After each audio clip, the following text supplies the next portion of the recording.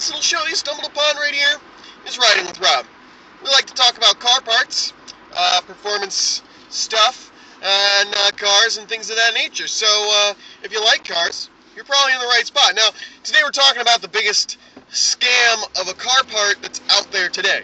Yes, even bigger than the tornado, and even a bigger scam than the turbo whistle. And that is the electronic supercharger, also known as the turbinator. If you've ever tried to look on eBay for any type of turbocharger for your car or turbo kit, you've probably stumbled across this. Now, first and foremost, let me just go ahead and skip right to the end. They don't work. They don't create any power. They don't create any boost. They don't work. They're a complete total ripoff, complete and total scam. Doesn't matter if you buy the super expensive one or if you buy the really cheap one. It's the same part. It's a scam. Don't buy it. Okay? If you've already bought one of these, I'm sorry. I apologize. So let's Quentin Tarantino this bitch and let's go back. Let's go back to the beginning. Okay? So first of all, when you're looking at something like this, if it's too good to be true, it completely is. Now, if you could create, boost, and solve the issue of turbocharging or supercharging a car by simply putting an electric fan on it, racing teams have been doing this for years. Formula One is usually the leader when it comes down to new car technology. You know, that's where we get things like paddle shifters and twin clutch systems and things like that. So, when that comes to something like this, where they're like, don't worry about buying a new fuel system or an expensive turbocharger and an intercooler and all these extra things, all you need is this little fan from 30 to 130 bucks I've seen them go for. Well, obviously, you know, there's got to be something wrong here. Now, the next thing you want to really consider is the design of it. It's literally just a tube with a fan going through it. It doesn't have any kind of compressor type design. If you ever looked at your standard shop air compressor or a turbocharger or a supercharger, they're designed so that way the intake is very big and not the exhaust, but where it's pushing, actually making pressure is actually a lot smaller. This is very apparent on a turbocharger. You got your big old inlet and your tiny little outlet that goes to your intercooler. So they're not designed to actually compress air.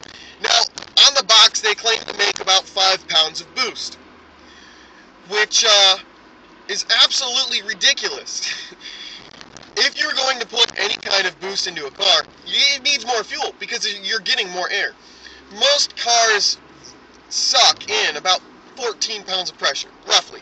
And every car's a little bit different. I'm sure maybe I might be a little off on my the exact amount of vacuum that each car gets, but right around 14 pounds of vacuum is what a normal car will suck in. So for it to be able to make 5 pounds of boost, first it has to overcome that 14 pounds of vacuum, and then it has to be able to push an extra 5 pounds behind that. Now, without being designed like a compressor, it's just literally a tube with a fan inside of it.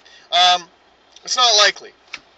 It's not likely to happen whatsoever. And then you also have to consider the rate of speed at which an electric fan can spin versus the rate of speed that something like a turbocharger can spin.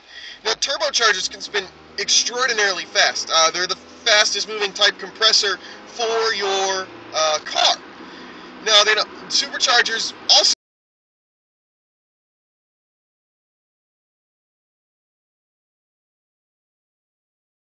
turbochargers, so if you don't know really the difference between those, go ahead and check that video out. But anyway, so you gotta imagine a turbo is being driven by the exhaust and is either as an oil bearing or a ball bearing that's running oil through it. So really, I mean, its rate as far as revolutions per minute is very, very high. It could very easily spin, you know, 20,000, 30,000 RPM. You know, an electric fan really isn't going to be able to pull off the type of stuff that a turbocharger can. It's not going to be able to do it. Superchargers also, you have to realize that you know, they are very big, but you know, they're driven by, you know, the pulley and the belt, and just the multiplication of, you know, your standard engine RPMs to the smaller pulley that's attached to the supercharger, and it's going to spin much faster also. And also they're designed like compressors, so they're going to compress air. Now, you also want to take a minute and step back and be like, do I really want to put something into the intake of my car that could possibly break apart into a million pieces and shatter? Because if you read the fine print on you know, the descriptions or anything like that of these parts, they all say, you know, maximum time of use about 10 seconds. So that's about the maximum amount of time that, I don't know what this guy's doing, he's fucking with me. So that's about the maximum amount of time that electric fan can be on. Now, if you're really, you know, having fun and you know, maybe cruising down the highway or whatever, you're doing racing, motocross, something, right? More than likely that fan's going to be operating for more than just 10 seconds at a time. And,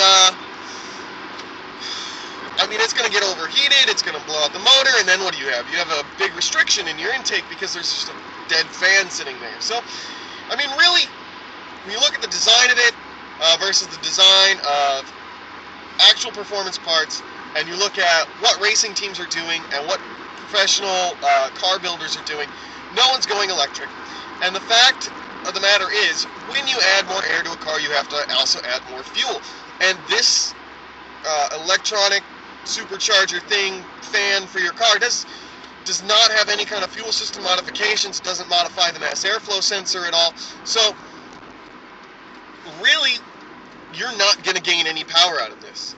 If you feel like you can feel it, I guarantee you're not making any power off of this. It's all in your head. I've seen the videos. There's videos online of people using them on dynos. They don't make any power. Actually, you're more likely to make power off a leaf blower. But let's be honest. These things are not made to compress air. They're made to move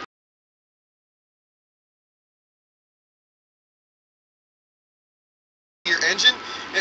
It's more going to be a restriction than it is going to be any kind of performance enhancement. Especially when you consider that it only is triggered on at full throttle. There's a little, you know, switch you have to put under the pedal or by the throttle body, and it clicks it at full throttle. So all the other times you have this big restriction in your airflow. So you're going to be losing, you know, your standard horsepower, you know, throughout the rest of your power band. And when you turbo or supercharge a car, you take it, you get it tuned, they do it at half throttle, quarter throttle, full throttle, 3/4 throttle, and they go through and they tune out all the aspects of the car so that way you'll get the most performance out of it. So when you really come down to it, don't waste your money. Okay, if you're looking at this going, oh man, I could, you know, buy this $100 electric fan supercharger thing and stick it in my car, and I don't have to, you know, spend, you know, the $1,000 to $2,000 to, you know, put a nice turbo kit or supercharger kit onto my car and getting it tuned and all of that thing. You're not going to see power gains out of this. You're much better off just completely avoiding an electronic supercharger. So let me know what you guys think about the electronic supercharger in the comment section down below. While you're down there, if you could like the video, hit subscribe, and see more of my fun videos. If you have any questions about cars, car parts, maybe you bought one of these electronic superchargers, there's a little comment section. You can message me. That's cool too. Hey guys, I'm Rob telling you to enjoy your drive.